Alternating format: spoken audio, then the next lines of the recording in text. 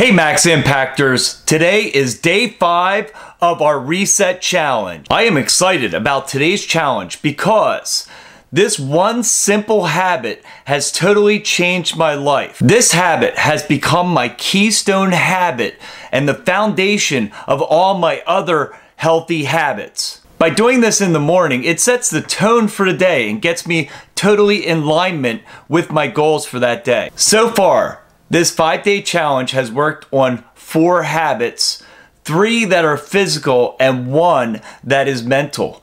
Any of these habits can become your keystone habit. I came about this habit in September 2021. I was looking for some changes in my life. I was stressed out, overweight, and out of shape. Then I came across this habit tracker that I decided to start using. So what is this secret habit?